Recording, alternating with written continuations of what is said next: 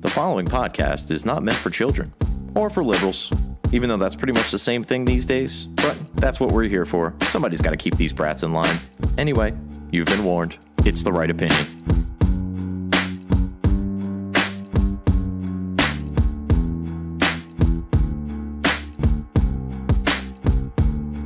These days, our media's either incompetent or malevolent. They don't believe in heaven, but they acting like they heaven sent. Knowing the truth is way harder than telling it. We gotta work harder, gotta be more intelligent. Sometimes we just gotta grab a mic and start yelling shit. We're living in times when it's hard to stay relevant. Be the elephant in the room full of elephants. Be the elephant in the room full of elephants. Boom!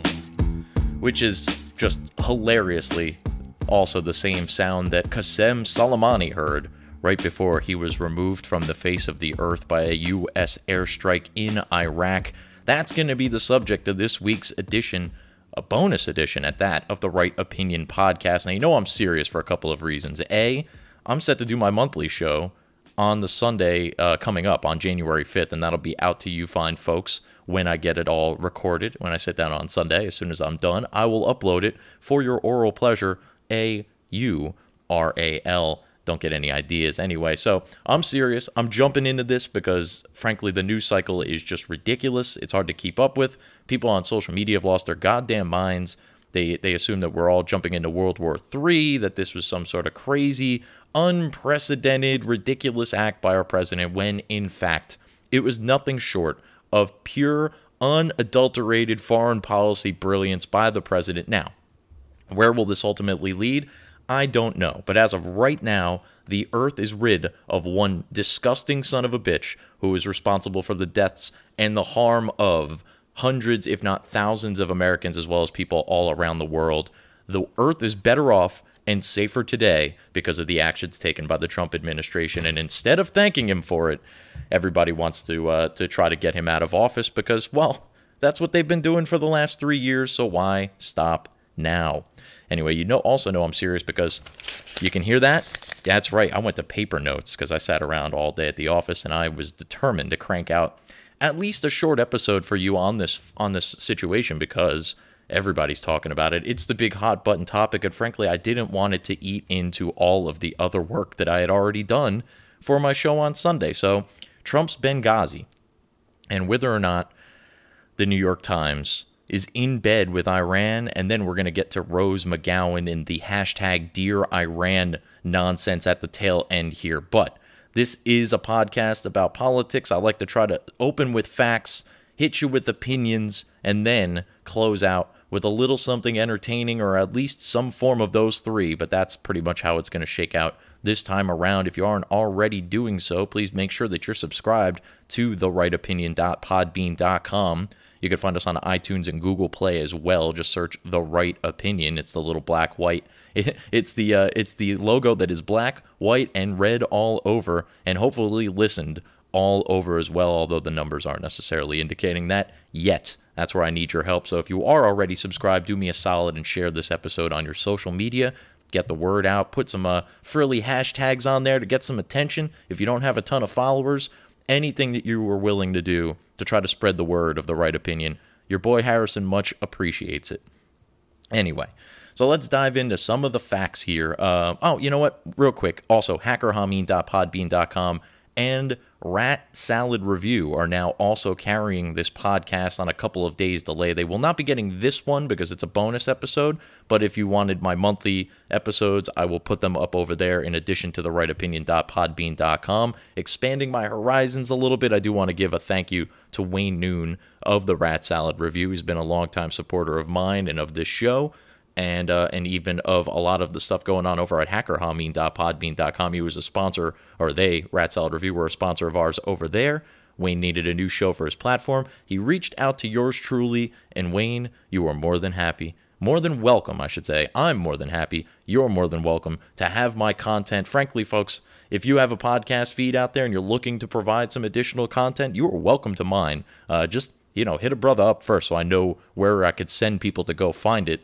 You can email the show, TheRightOpinionPod@gmail.com, or just find me on Twitter @RightOpinionPod, and for that matter on Instagram Right Opinion Pod. This show is not about me making myself famous or trying to get all the glory or making a living off of it. This is very much about me having beliefs that I feel are being woefully underrepresented in the media. And so, who better to get them out there than me? Because who knows my beliefs better than I?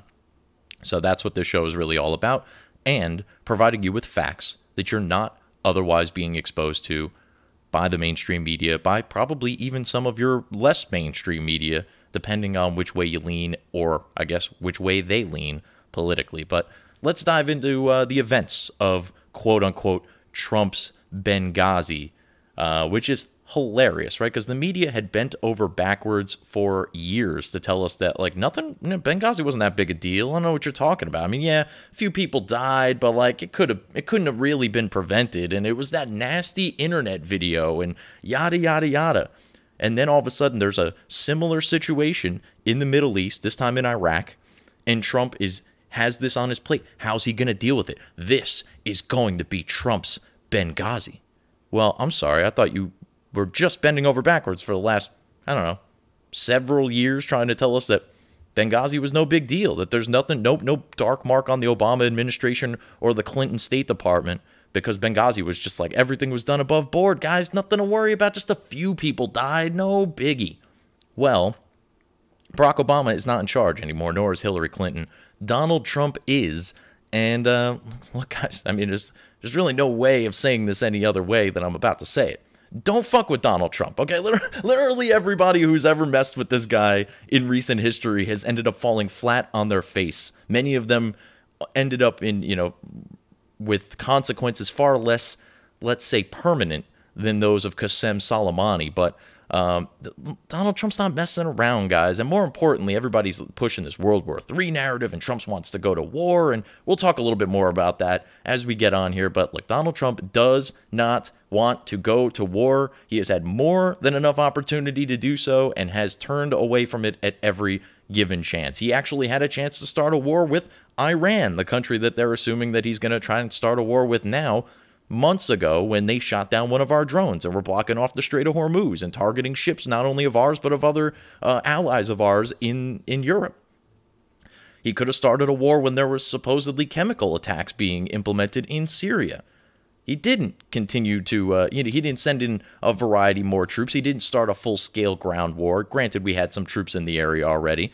And for that matter, he's actually pulled some of them out, even though they're doing everything they can to try to get him to put them back in, including just conspicuously ISIS prisoners just poof.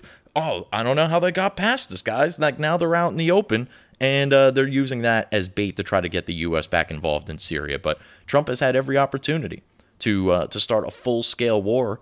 He has not. That said, he's clearly not afraid to implement some military action, some quick and decisive, and for that matter, short-term military action. Because, look, what are threats if you're not willing to back them up? Every so often, people need to be put in check, including terrorists like Qassem Soleimani, who will luckily no longer be a problem for us. But I've teased this too long.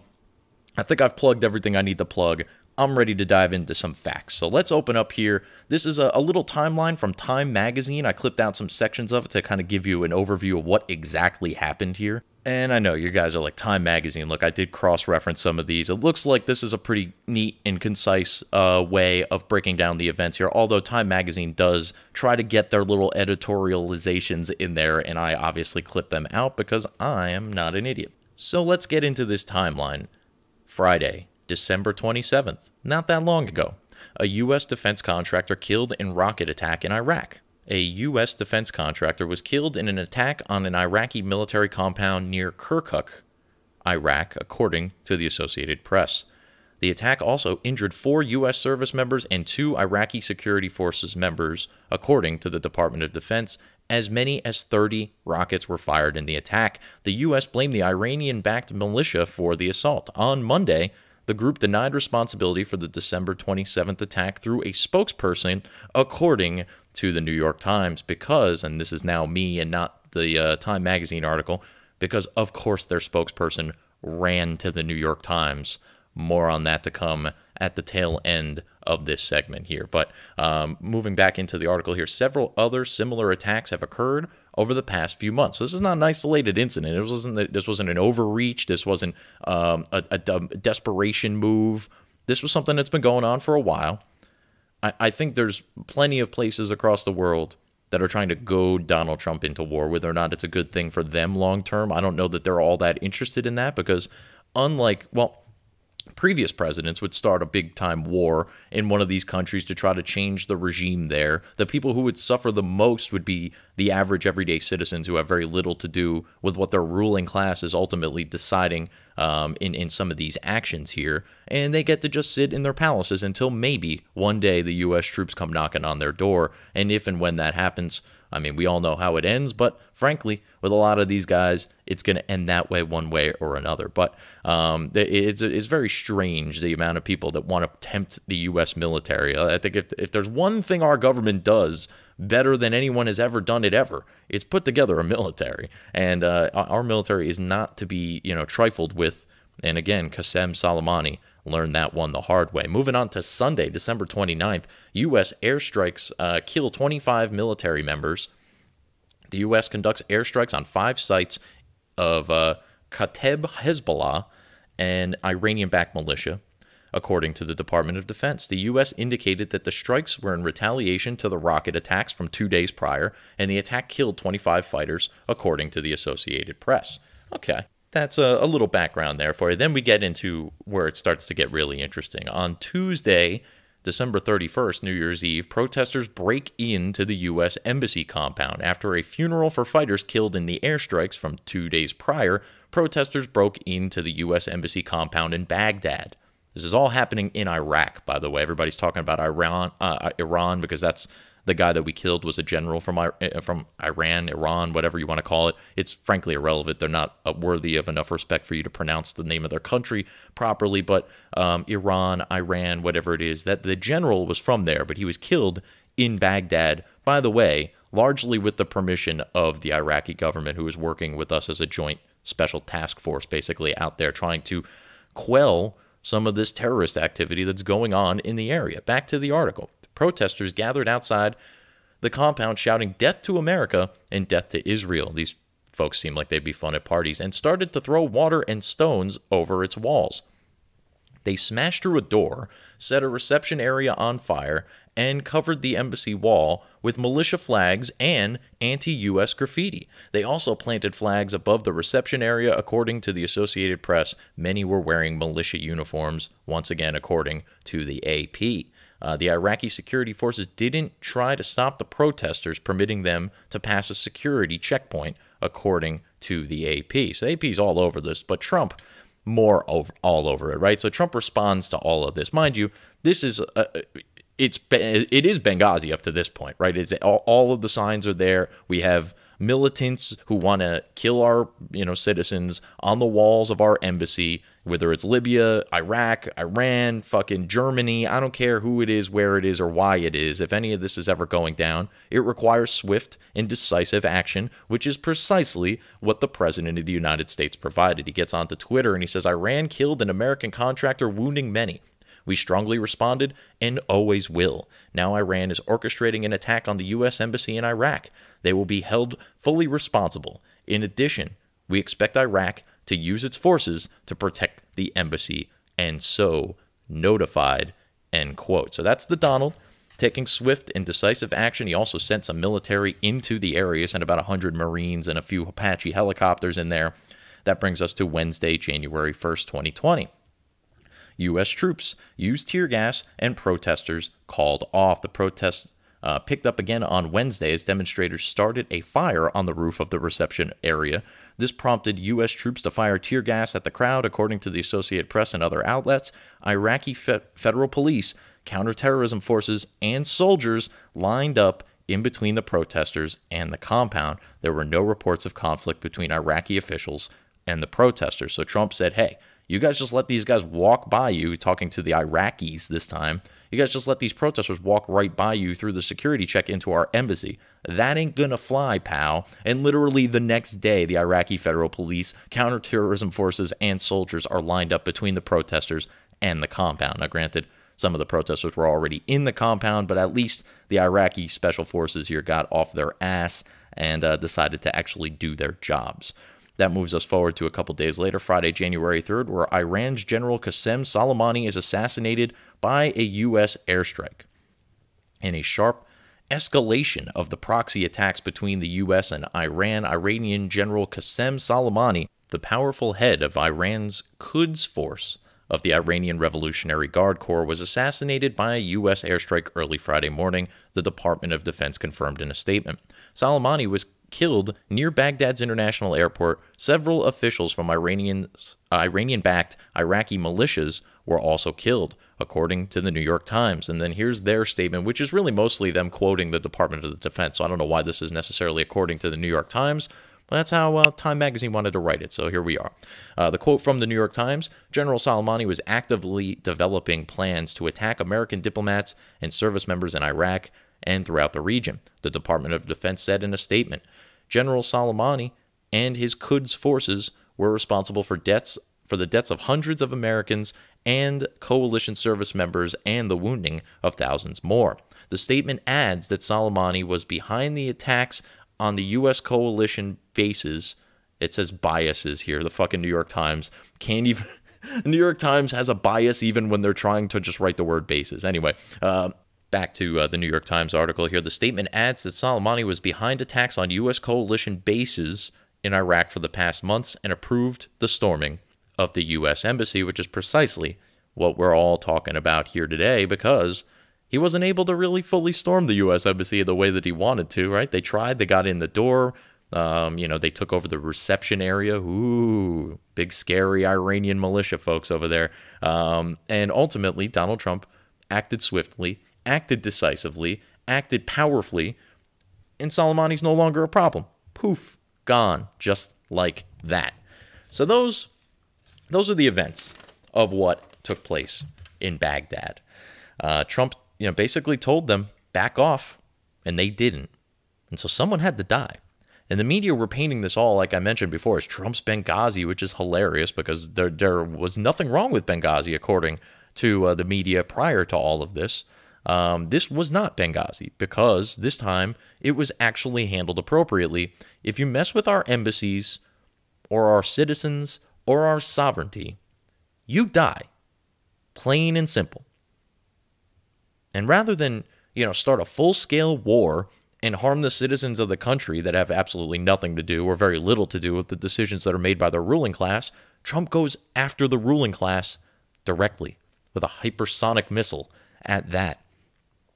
And Trump has been very clear throughout his campaign and throughout his presidency, not only through his words, but through his actions, that he is not about starting wars. He doesn't want to start any wars. He wants to end wars. Up until a couple weeks ago, it looked like we were down a war as he was trying to get troops out of Syria, which unfortunately hasn't gone as smoothly as one would imagine. But at a certain point, you do have to just cut bait and get the hell out, or, for that matter, just completely take over. Now, I'm much more in favor of the first one, because I don't like these long, never-ending regime change wars, which never seem to end well, and the regime that ends up in place seems to always be just as corrupt as the one that was there before, and we waste trillions of dollars and lives along the way. Not that the dollars are more important than the lives, it's just the order in which it came out of my mouth. Please, don't read too much into that. Now, there's no actual rational explanation as to why Trump would want to start a war in an election year, despite the fact that I guess Trump had tweeted several times during the Obama presidency, during the first term of the Obama presidency, that Obama would start a war with Iran to somehow guarantee his reelection. Now, much like Obama, Trump is heading into his reelection bid with little to no evidence that he's going to need any help. So as ludicrous as those tweets may have been, almost, I guess, 8 to 6 years ago from what I saw from my mental recollection of the timestamps on them, Trump was, he was a loudmouth on Twitter. Nothing has changed since then. But Trump, a loudmouth on Twitter? Nah, Harrison, you're crazy, man. No, I'm kidding. Obviously, the guy lives in hyperbole, okay? Is he wrong about some stuff? Sure. Does he occasionally bend the truth about some stuff? Sure. It's called playing the game, folks. No politician has ever gotten to where he got, other than maybe George Washington, without telling a few lies, bending a few truths, living in some hyperbole. Every presidential campaign is, some fine print away from being a used car sales commercial, basically. It's, I'm going to give you this, I could give you that, we could do this, and it's not going to cost you any more money. We all know that's not true, and yet they continue to go out there and say it. For some reason, Donald Trump is the first politician in the history of the world to be held to his standards that he laid out for himself in the campaign, which is even more hilarious, being that he's actually one of the few who's lived up to the standards that he laid out in his campaign, as I'm going to be talking about on Sunday when I get into Trump achievements, which there are a lot of, and why I'm doing this episode, because I didn't want this story to chew into that story in any way, shape, or form. So keep an eye out for that, TheRightOpinion.podbean.com.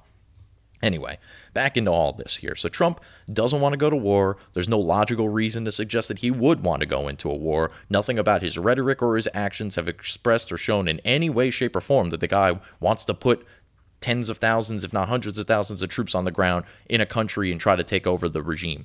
There's been not a sniff of that happening since the man has started talking about politics in the since he's entered the political realm about 5 years ago now. At this point, it's not happening. It ain't gonna happen, and certainly not gonna happen if Trump has anything to say about it. Now, that said, should there be a big attack, or maybe other members of the coalition in the area want to move into Iran or something along those lines, circumstances change. You never go into war alone, you never go into war for long, and you never go into war unless you absolutely have to. I think that's Fox Connors. Or more relatable for all of you fine folks is Odin of Asgard from the MCU movies. What's his face? The actor. God damn it, how am I forgetting that? Fucking Hannibal. What's his name? Anthony Hopkins. Anthony Hopkins plays Thor. He plays Odin. He always used to tell his son Thor that a great king must never, run into war, but must always be prepared for it. And unfortunately, when you have the biggest, baddest military in the world, you kind of always need to be ready for it. And it's also the same thing when you're the biggest, best country in the world. You kind of always got to be worried about somebody trying to nip at your heels. And a good buddy of mine lives in New York, sees an article today. He's kind of panicking about it because de Blasio hit some panic button, freaked out, and told law enforcement, we could be under attack. That was a panic move to try to scare people. I'm positive of it because de Blasio is just a fucking idiot. I mean, there's no two ways about it. The guy's a moron. And he obviously doesn't like Trump, so he was going to do everything he could within his power to spread the smear tactics of the media and of his buddies on the left. Look, you live in New York. Not to my friends specifically, but anybody who lives in New York. You live in the biggest, best city in the history of the world.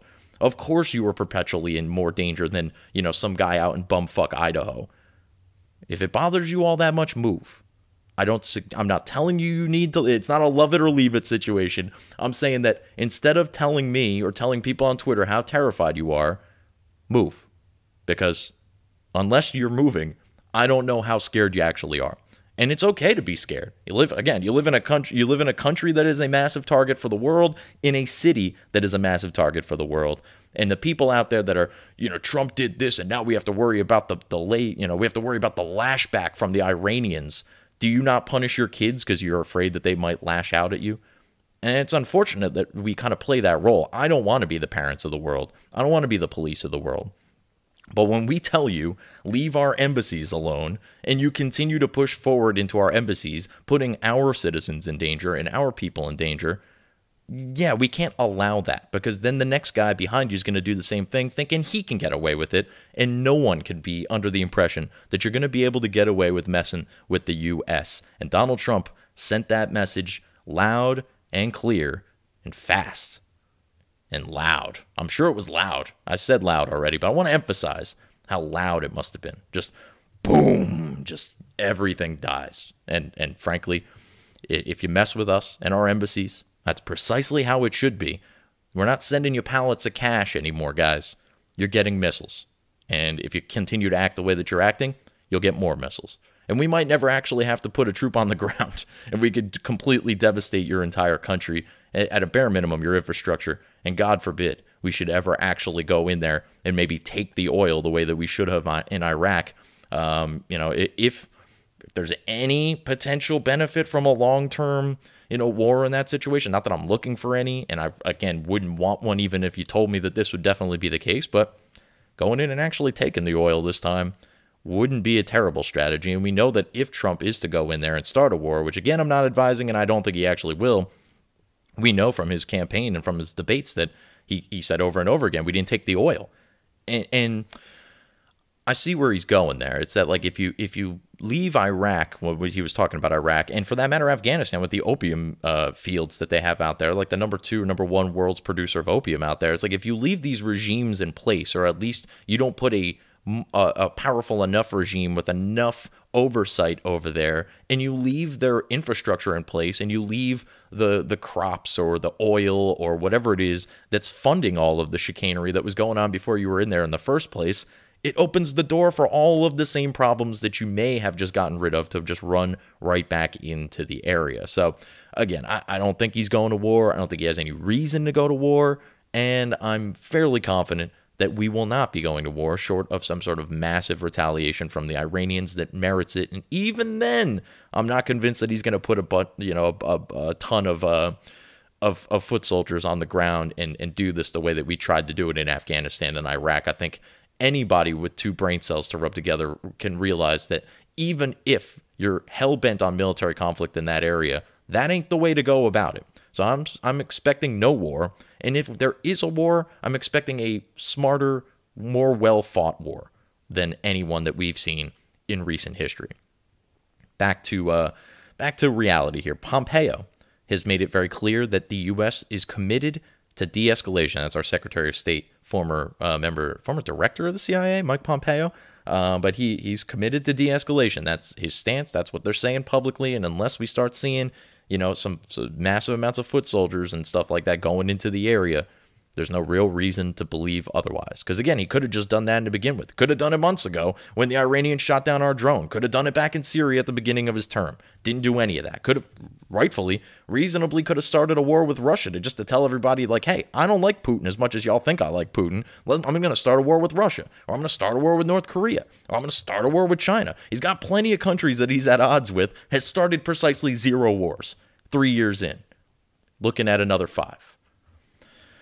Ooh, all right, so the big headline here, what it should have been, is good guy with missile kills bad guy with terror organization, okay? I know that the good guy with a gun scenario really drives the liberals crazy, and if you add a missile into the equation, I'm sure their heads will fucking explode, but that is exactly what happened here, and it's time to all fucking face the facts on this one. I'm sorry, that's just the way it is. A good guy with a missile killed a bad guy with a terrorist organization under his wing.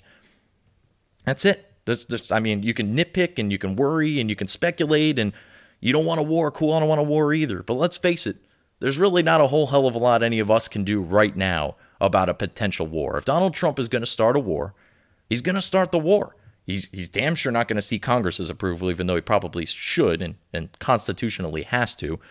But, we get our say in November. If Trump starts a war between now and then, I won't be voting for him. Unless, of course, there's some justifiable reason for it. But, will I vote for the Democrat? Hell no. I just won't be going to the ballot box that day. But that's when we get our say. In the meantime, the media and Congress are going to have their say.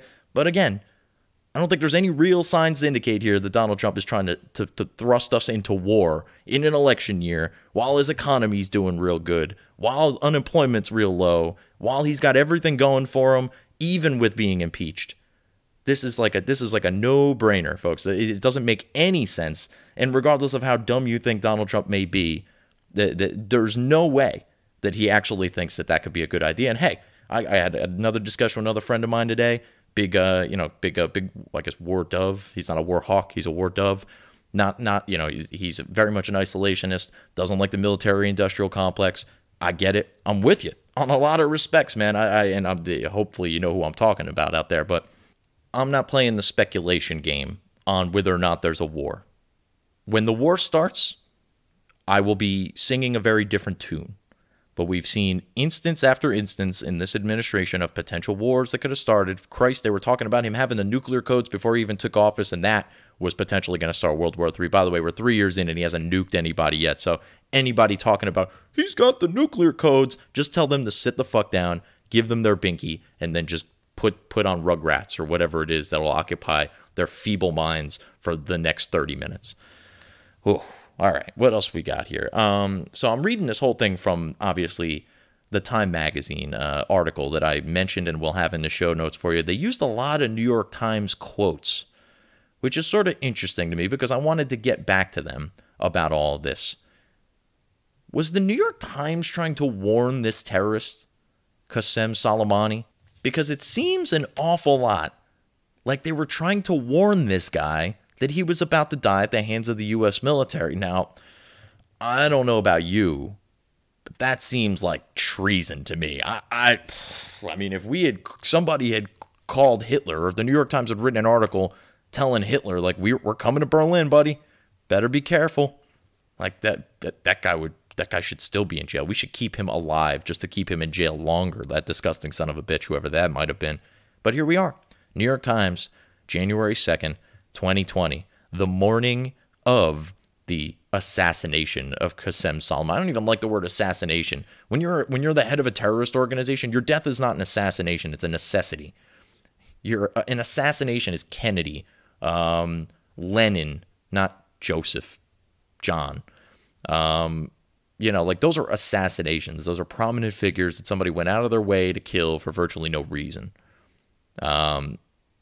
This was not really an assassination so much as it was just something that needed to be done probably a long-ass time ago, but thankfully it's done now. Getting back into this article here. It's an opinion article written by Stephen Simon, who it appears is trying to warn this terrorist of what's about to happen to him. Now, if that's true, and that could be proven, that is despicable. 2, who the hell is leaking this information if that is true? How the hell did Stephen Simon get his hands on the information if that's what he was doing here? Now, I'm sure you're asking yourself, like, what are you talking about? What would even make you suggest something like this? Well, again, the article published on January 2nd, the morning of the airstrike that killed Soleimani. In the article, which talks about the temptation of the use of hypersonic missiles, it reads, and I quote, "Moreover, hypersonics are a weaponized moral hazard for states with a taste for intervention because they erase barriers to picking fights. Is an adversary building something that might be a weapons factory? Is there an individual in an unfriendly country who cannot be apprehended? What if the former commander of Iran's Revolutionary Guard, Qassem Soleimani, visited Baghdad for a meeting and you know the address? The temptations to use hypersonic missiles will be many. Hypersonics also push us towards a slippery slope. They blur the line between conventional and strategic weapons in their easy, justifiable use, say, to kill a single terrorist leader in a crowded city.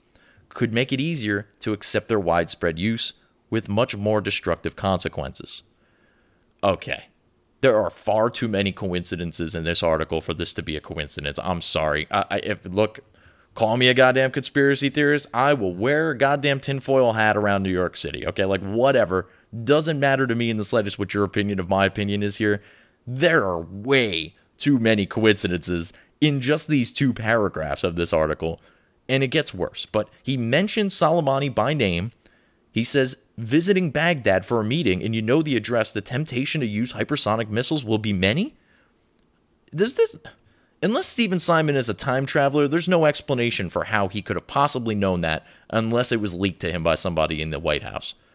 Hypersonics also push us towards a slippery slope. They blur the line between a conventional and strategic weapons and their easy, justifiable use, say, to kill a single terrorist leader in a crowded city. Okay. You know what? No. There's no possible way this is a coincidence at this point. And to make it worse, let's dive even deeper. Stephen Simon, the writer of the article, is part of something known as the Quincy Institute, which is actually mentioned in the byline of the article. The Quincy Institute is, according to Wikipedia, a U.S. think tank founded in 2019 and located in Washington, D.C. It promotes, quote, ideas that move U.S. foreign policy away from endless war and towards vigorous diplomacy in the pursuit of international peace, end quote. Okay, based on that, it actually sounds pretty cool and I'd like to join. But, of course, the organization was originally funded by, you guessed it, George Soros' Open Society. Now, in fairness, it also happened to have been funded by the Koch Foundation. Charles Koch donated a boatload of money towards trying to open this all up, too. Koch is more of a right-wing, I guess, financier for a variety of different political adventures. Soros tends to be more left-wing, although he has donated to people on all sides of the political spectrum, particularly earlier on in his career. But the Quincy Institute happens to have an executive vice president by the name of Trita Parsi. Now, Trita, who regularly appears on CNN, was once outed as possibly, I want to stress possibly, lobbying on behalf of the Iranian government. He sued for defamation, and the suit was thrown out because he couldn't provide strong enough evidence that the allegation was without merit. Worth note. Again, that's the Iranian government he was potentially lobbying for. This is a vice president, executive vice president of the Quincy Institute, and he has already, of course, been on TV after the killing of Soleimani, talking about how we may already be at war with Iran right now, in pure alarmist fashion, as you would expect from everybody on the left today. And some libertarians, too. Like I said, I got some of my friends who are not necessarily, well, one of them in particular is right-leaning. Another one, I guess, is sort of a centrist, if that even exists these days. And they were, kind of getting on me about all this. What's your boy doing, man? My boy's doing just fine. Thank you very much. And for those of you unaware, my boy is Donald Trump. All right, so furthermore, getting back to the New York Times, they've got some serious splaining to do. So there's this website called Iran-daily.com, and it's a pro-Iranian propaganda site. The About Us section on the website is blank, which I thought was a little odd, but the website suggests that it is registered, the domain it is, registered to a man by the name of Mohammed Taghi Roghaniha?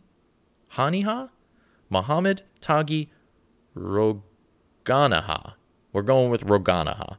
Mohammed, we're going to refer to him as from henceforth. All right, so Mohammed registers the domain for Iran-daily.com, right? And the website is one of many that happens to be owned by the IRNA, the Iranian Republic News Agency.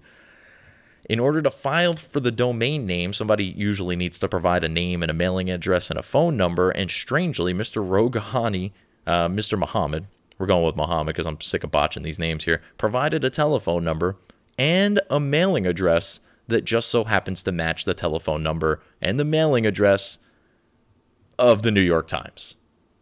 What the fuck? For real.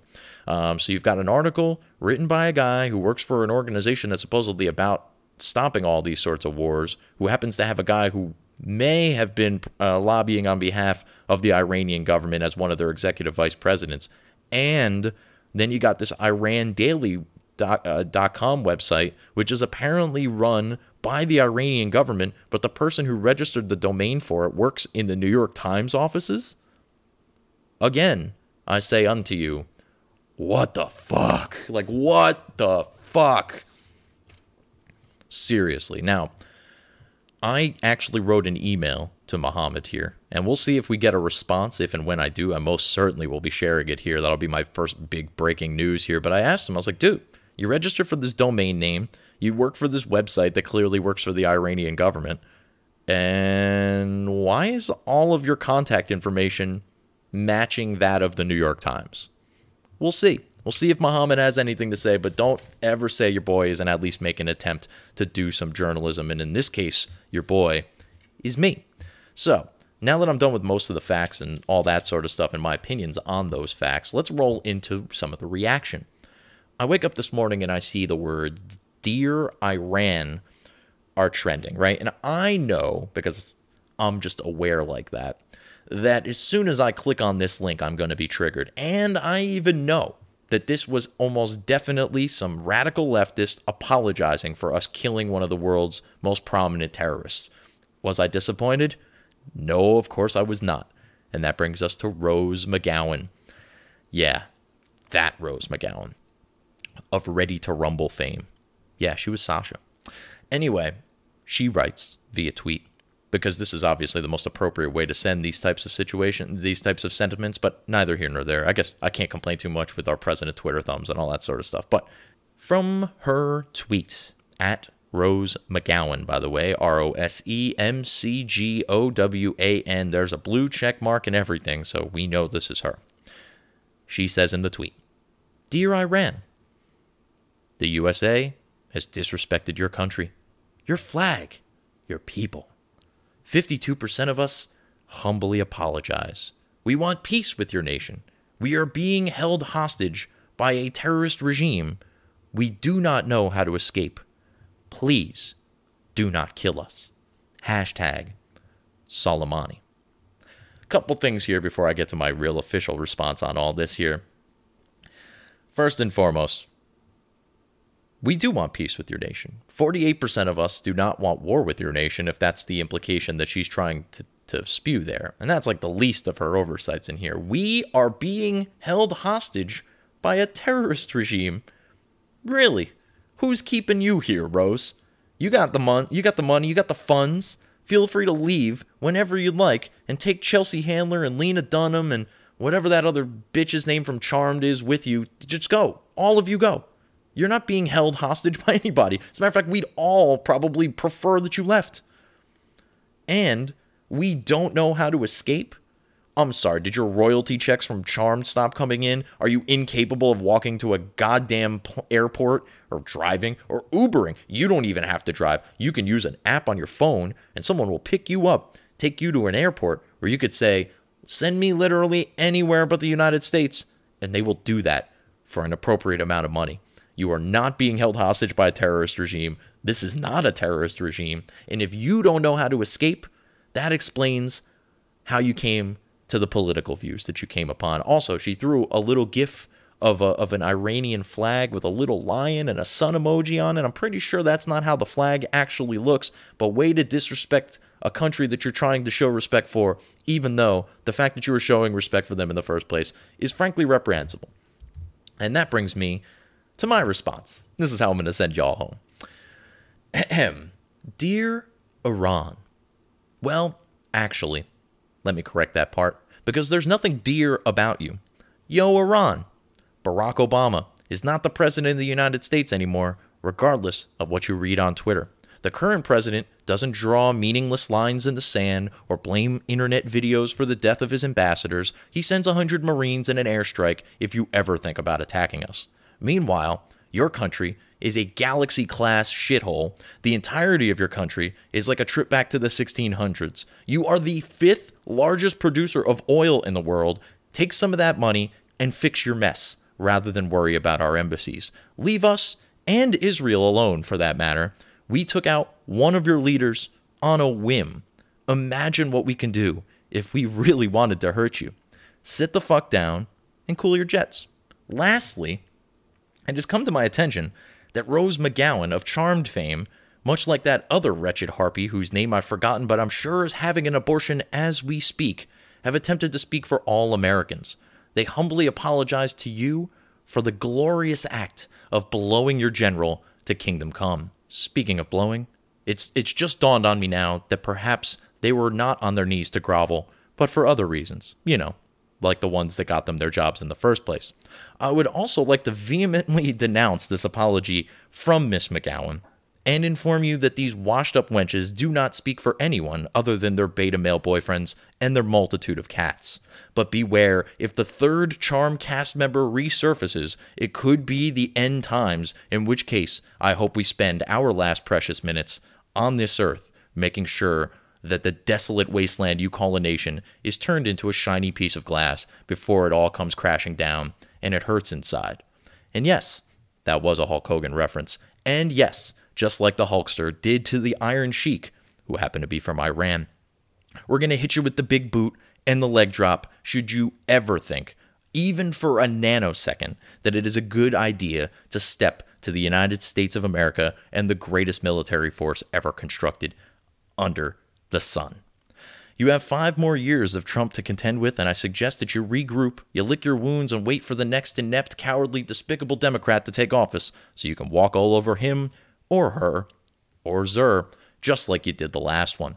Sincerely, Harrison Bergeron, and the Right Opinion Podcast right here at TheRightOpinion.podbean.com. Also available on iTunes and Google Play. I don't know if y'all get it over in Iran, but I would appreciate it if you gave it a listen.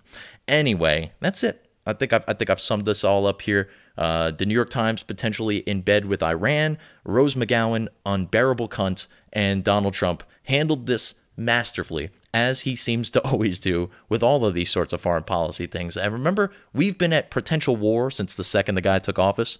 0 wars have started since he took office. I think that's the big takeaway here. We've killed the leader of ISIS. We've killed the leader of the Quds Force in the Iranian Revolutionary Guard over there.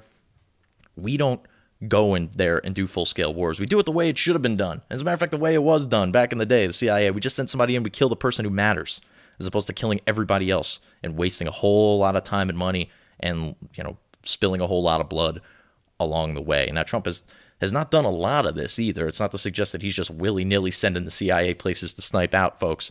We've killed the leader of ISIS and probably the next most prominent terrorist after that leader of ISIS. Actually, we killed the top 2 guys in ISIS, if I'm not mistaken, and then we killed this guy. So 3 top-notch, world-class terrorists no longer exist because of Donald Trump, and you all should be thanking him for it.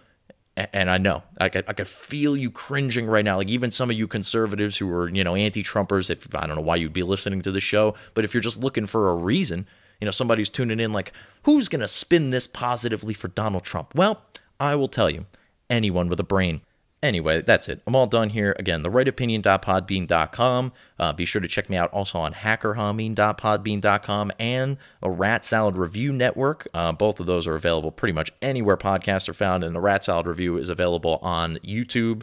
Last but not least, follow me on Twitter at RightOpinionPod, and you can follow me on Instagram for the same. I've been getting a little bit better with trying to get some of my memes up there. I'm going to try and get some videos up there, although I got to tell you, I hate Instagram with a fiery, burning passion. I wish so badly I could just do everything from my computer, but it appears that I can't always do that because it's really it's an app designed for your phone. But alas, here I am trying to make it work, and I'm doing my best. I'm just not doing so great with that. I also got other things on my plate. Got a girlfriend, got a kid, got a job, got other podcasts that I do or that I executive produce for, I guess.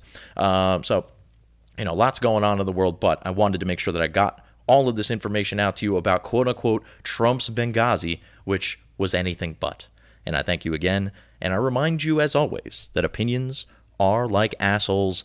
Everybody's got one, but this asshole has the right opinion, and you can check it out right back here on Sunday, January 5th, TheRightOpinion.podbean.com, or just search The Right Opinion on iTunes or Google Play. Thanks again, guys. I will talk to you next time. Peace.